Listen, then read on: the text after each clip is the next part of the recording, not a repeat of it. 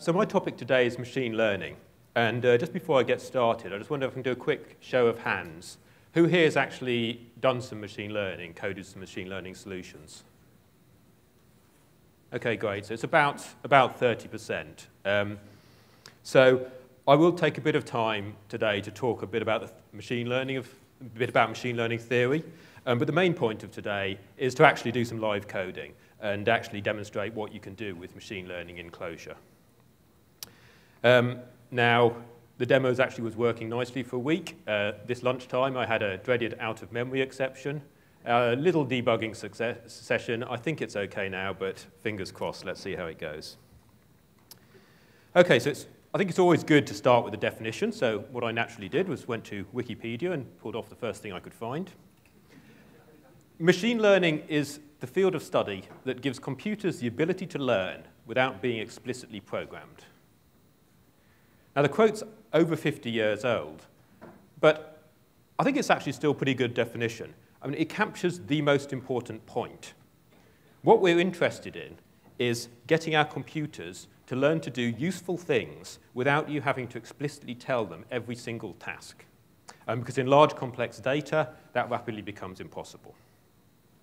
There is actually one big problem with this definition, though. Can anyone see what it is? No?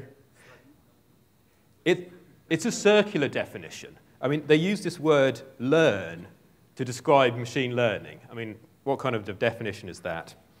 And this learning thing is very interesting. I mean, what is learning? Learning is something which is so intuitive to us that we do it all of the time without even thinking.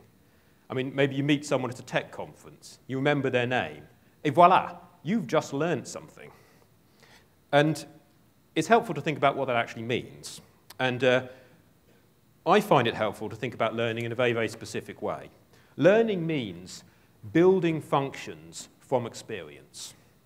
Every machine learning problem can ultimately be conceptualized as a function mapping some kind of input to some kind of output. It can be a simple mathematical function. You can do spam filtering if you interpret the output as a probability of an email being spam. If you fancy making some money, you can do some stock market prediction, and good luck with that. And even human learning can be thought of this way. I mean, as long as you think of the input and output as being a thought, as being a state of mind. So the machine learning problem basically boils down to taking experience in the form of empirical data and running through an algorithm that automatically generates a function that embodies this knowledge. So a natural question is, are we any good at this? Well, I think it's quite useful to compare or a good analogy is to compare machine learning to the early years of flight. We're really only just getting started at this, and there's lots of crazy ideas, lots of things being tried out. And we've had some successes. We've managed to get some of these things to work, but it's still very early days. And a lot of the solutions are very much handmade. You see things like IBM's Watson is really, really good at the specific task of playing Jeopardy. It's no good at all at driving your car or making you coffee or anything like that. But it's still a very exciting field, and there's a huge amount of value here if you can get machines to learn how to do something useful in real applications. So naturally, I thought this was an exciting time and a good time to set up a new startup in this space. At Nuoco, we're building a new approach to machine learning, a new machine learning toolkit. The design is that it's going to be general purpose. It's going to work on any kind of data, images, sound, numbers, text, you name it. The power is in the algorithms that you can learn to recognize deep patterns and draw useful inferences from that data. And of course, we're doing all the usual big data stuff, making it scalable, real-time, et cetera, et cetera. And as I'm here, obviously, we're using Clojure to do this. And I thought it was worth reflecting very quickly on why Clojure has turned out to be a good choice. First of all, it's actually a pleasure to use. And I think this shouldn't be underestimated when you're doing a startup and you're going to be working long nights with technology. I know some people like to bash Java occasionally, but the JVM is a huge advantage. I mean, it's got excellent engineering. The access to the Java libraries is very, very important in this space. And also, the ability to deploy and integrate into real-world applications is very useful if you actually want to get things done and build systems using machine learning. Interactivity. This is particularly important in machine learning because in machine learning, there's a lot of trial and error. It's really helpful to have a REPL-driven toolkit so you can try things out, see how it's working, and iteratively refine your models so you actually get good results. Functional programming, I think, is useful anywhere you're doing a lot of data manipulation. And Clojure's been great from the perspective of building a DSL for machine learning with composable abstractions. And I think that last point is very, very important. We're trying to build a generic toolkit here. And if that's going to be useful and productive, it has to be possible to quickly plug together the machine learning components that you need to solve a specific problem. So with that said, I'd just like to introduce a few of these abstractions. First of all, there's the humble vector. The vector is basically an array of double values, and this is what we're going to use to represent inputs and outputs to our algorithm. Now, in the real world, your data is not going to come nicely pre-formatted in vectors, so you need a coder. This is something which will convert data to a vector and back again as needed. You also need to describe the problem that you're trying to solve. This is the task. And that encapsulates all of the training data that you need to use. So what is the function that you're trying to get this machine to learn using some set of training data? The module is what represents the function which is being learnt, and typically that would be a neural network, although you have the option to plug in other kinds of different modules as well. And finally, there's an algorithm. The algorithm is what actually makes the learning work. It's what actually builds the function to solve that particular problem. So in the demonstration, I'll be showing all of these different abstractions. But before I do that, I thought it'd be worth very, very quickly covering a little bit about neural networks for those who haven't seen them before. So a neural network is a structure that computes a set of outputs from a set of inputs, and it's constructed from a number of nodes and weighted connections between those nodes. So when the calculation happens, it's performing a weighted sum, which is calculating the values for each of these nodes, and these values are then flowing through the network. It's typically arranged in a number of layers. So you have an input layer at the bottom, an output layer at the top, and anything in between we would call a hidden layer. And it's very important to note that it's the weights which are doing the learning. The structure doesn't necessarily change, but you adjust the weights so that it performs the function that you're trying to learn. And neural networks are often a good choice for machine learning. Two reasons. One, we actually know some pretty good algorithms for training them, and the algorithms are getting better all the time. And secondly, there's a useful fact that if you make a neural network large enough, it's actually capable of approximating any kind of function. So they work as a universal function approximator, which is a useful property to have. So how do we train these things? You start off initializing them with some random weights. You then choose a random training example as input from your training data. You run that through the network. You compute the output of the network, see what it produces. You then determine the error. So you compare what the network produced with what you would have liked it to have produced. What was the expected output you'd want to see? And then you adjust the weights. And you adjust the weights very, very slightly in whatever direction reduces the error. And then you're going to go back and do the same again with a different training example. And if you do this lots and lots of times, each time you're reducing the error very slightly, what you end up with is a network at the end which has a low overall error. So it's producing the expected output of the function as closely as possible over some period of training. So that's the basic algorithm for training neural networks. So let's show this in action. I'll start with a very, very simple example of how you can do this. This is Scrabble. This is a great game. I'm very fond of playing this with my family. And one of the distinctive features of this game is that each character, it's a word game, each character is associated with a numerical score. So what we're going to do is really, really simple. We're going to teach a neural network what the right score is for each character. So let me just switch over into demo mode.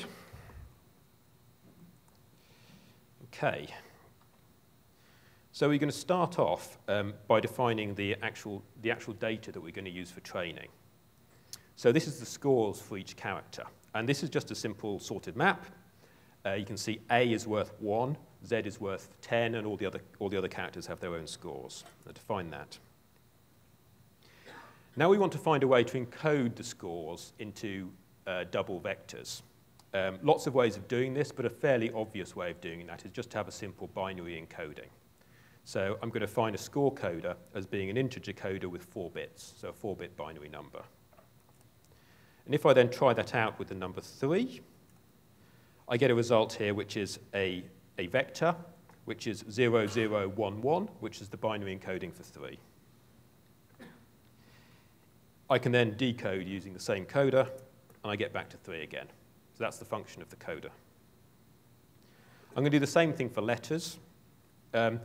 Here we've got 26 possible classifications, so we've got 26 values, so I'm just going to use the keys from our scores map to do that. And if I encode the letter C, for example, I get a vector which is 26 elements long, and you can see that the third element only is set to 1, which represents C as the third letter of the alphabet. And the task that we're trying to learn here is just a straight mapping task. It's mapping characters to scores. So I'm going to simply use the scores map and tell it that I want to use those 2 coders we've just defined. Also going to define a neural network. We're going to have 26 inputs for the 26 characters and 4 outputs for the binary score. And we're going to have 1 hidden layer with 6 units in it. And notice quite extensive use of Clojure keyword arguments here to be able to configure the different units. So it's quite nice to be able to see what's going on here. So I've created a small visualization routine which will show a neural network. Here it is. It's got 26 inputs at the bottom, 4 outputs at the top, and 6 units in the middle in the hidden layer. And the lines between are the weights. So the green lines represent positive weights, and the red lines represent negative weights. They're all random at the moment. So the function we're actually trying to produce here is going to take a letter. It's going to encode it with the letter coder. It's going to run it through the neural network. Then it's going to decode it with our score coder to get the answer. And if I just try running that function with the letter A at the moment, I get 12. Now 12 is completely wrong. It shouldn't be 12. It should be 1.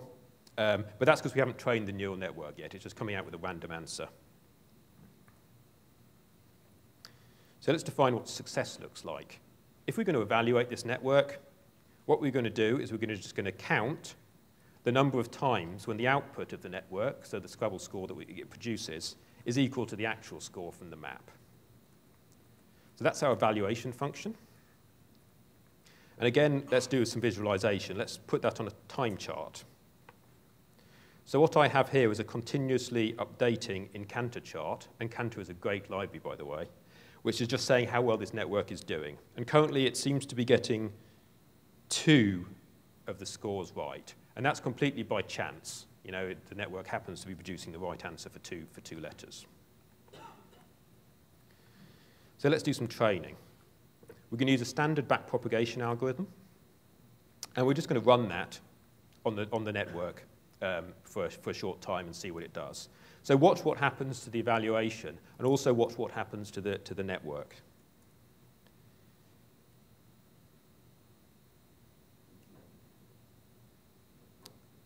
Nice. Okay. So what you saw there was the score has just gone up from 2 to 26. So it's now getting every single digit right. It's solved this problem. And also the colors changed on the neural network as the weights got adjusted to learn this problem. Now, I actually had to slow that down. If I'd run that at normal speed, it would have finished instantly. I just had to sleep in between each iteration so you could see the improvement happen. But that's how learning works. And if I want to just test it out, let me just run a letter Q through it. You can see here that that's letter Q as an input, and it's produced 1010 as an output, which is 10 in binary. Now, people often criticize neural networks. You can't really see what they're doing. In this case, in fact, sometimes you can. Yeah? So you can see that the queue here has a link to this node with a positive link, and then it has a link onto this node with a positive link. So to some extent, that node in the center is probably acting a bit as a feature detector. It's detecting that queue and saying that the high bit should be set for a queue. So you can do some interpretation of what the network's doing that way. Okay, so that's the first simple example of neural network learning.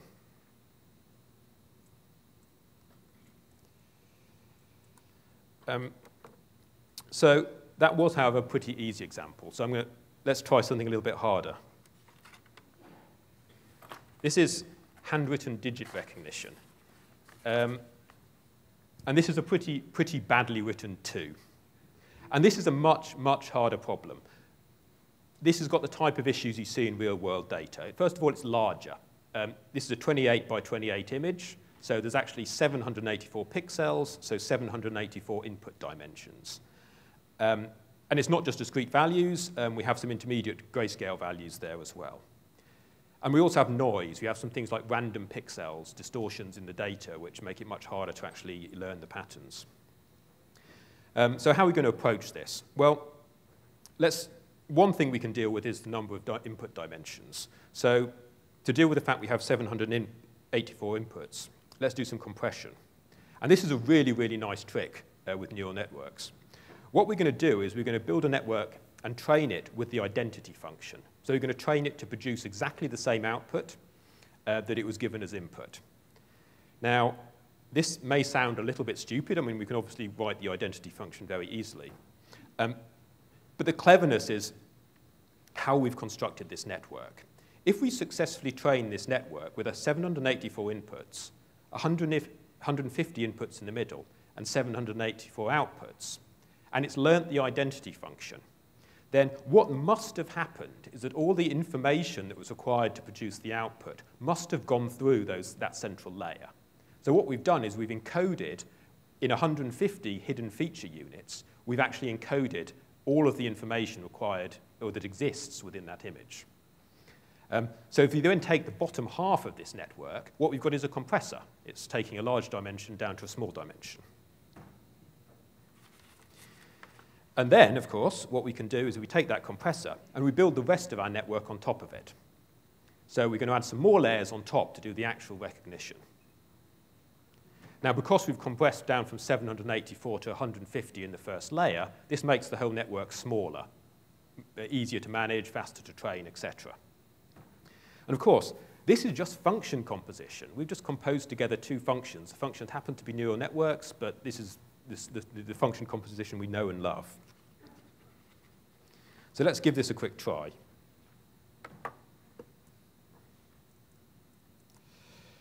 Okay. So we'll start off just getting some of our data. We actually have 60,000 training examples here, which we're going to use. And again, it's quite useful to be able to visualize these things. So I'm just going to define an image creation function. And I'm just going to map that over the first 100 data items. And again, this is the advantage of having a dynamic REPL environment. You can just do these quick visualizations. So that's the first 100 digits. You can see they're all handwritten, quite a bit of noise in them. That's what we're going to train this thing to recognize. We also have the labels, and the labels are the correct digits that we're expecting to recognize. So again, we've got 60,000 of them. Take the first 10. That should be the same as the first line of those digits up there. So let's do our little compression trick. The compression task is just an identity function. I'll now define the compressor, which is going to have 784 inputs and 150 outputs. Let's also have a decompressor, which is going to be 150 inputs going to 784 outputs. And the reconstructor is just a combination of those two. So again, this is function composition. The connect function is analogous to compose, but for neural networks. And let's see what happens with this. So define a function which is going to show our reconstructions and try it out. And we get a lot of random noise. And again, that's what we expect. We haven't actually trained this network yet. It's just producing whatever the random weights are producing. So let's do some training. Let's have the backpropagation algorithm. And I'm just going to run this for a short while. And I've set it up so that as it runs, it's going to update the reconstructions now and again so that we see how it's doing. Let's see how it does. So something's happening here. OK, that's interesting. It's starting to look a little bit like some numbers there. OK, that's starting to get reasonable. You can now probably start to make out that those are actually the same input data that was at the top. It's not going to be an exact replica. We're actually learning lossy compression here. But that doesn't really matter for the machine learning problem, as long as we've got enough information to capture the features in the data that are going to be able to help us recognize the image. OK, that's probably good enough. I'll stop that there. So one thing we can do that's quite nice is we can have a look at those 150 feature detectors in the middle there. We can actually see what they've learned to detect. And this is quite a pretty trick. So what I'm going to do is I'm just going to show some images that what they've become sensitive to. So this picture here shows for each of the 150 feature layers, each of the 150 units in the hidden feature layer, what that unit has become sensitive to. So again, the green is a positive relationship and the red is a negative relationship. And you can probably see that some of these have sort of got some features. So this one here, for example, is looking like it's become a 1 detector to some extent. And other ones you can see sort of are detecting a combination of different features mixed together, so the kind of little strokes and features you'd expect to see in digits. And that's a good sign, because you want these feature detectors all to be detecting different characteristics of the input data. So that looks pretty good. So now let's actually try to do some recognition with this. Again, we're going to need a coder to say the numeric values that we're trying to predict. So we've got 10 different possible values, just using range 10. And let's try that out. If I encode the number 3, I get a vector. It's 10 elements long. It's got a 1 in the index 3, which represents that value. That looks good. And our recognition task here, again, it's a mapping task. We're trying to map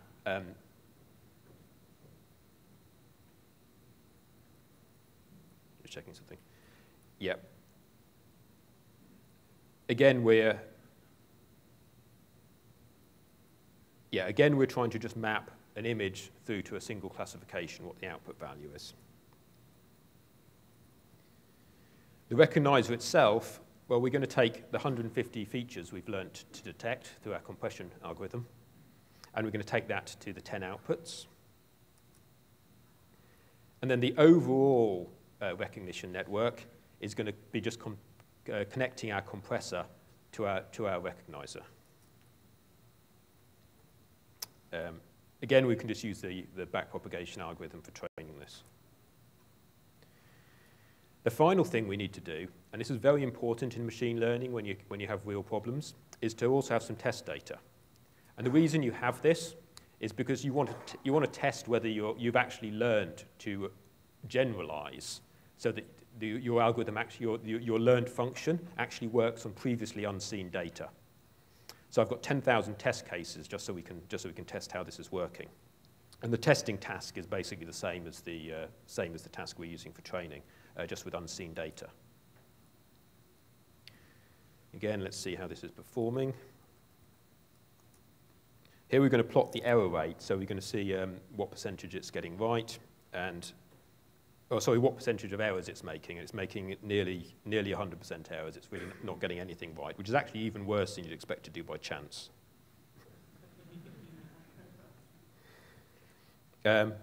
But let's see how this works. Let's see if we can actually learn to recognize these digits. The red line is the training data, and the blue line is the test data. So I'm plotting two charts at once. Okay, well, that's looking good. They're going down. And the other nice thing about this is that they're going down mostly together.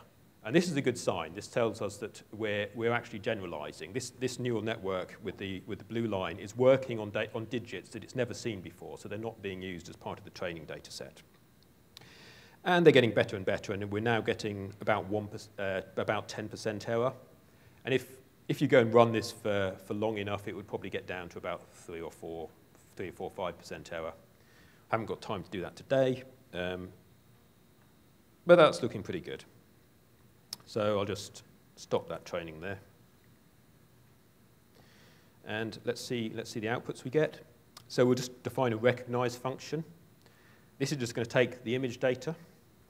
It's going to run it through our recognition network and put it through our number coder to decode the output. So the first data item, I think that was a 5. Yeah, it's 5 in the top left. Let's see what it gets. It gets a 3. So that's one of the ones it's getting wrong. But that's not a very well-written 5. It sort of looks a bit like a 3. But if I map, let's just map that over the first 100 digits.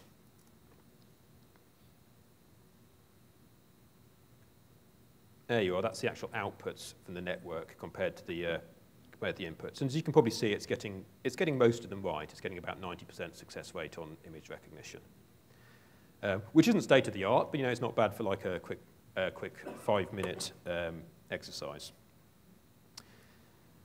Okay. Well, that's actually the end of my demonstration material. I thought it'd be. I hope you found it interesting. I hope you've. Also, it's been quite a good demonstration of what you can do with Clojure as a toolkit for machine learning.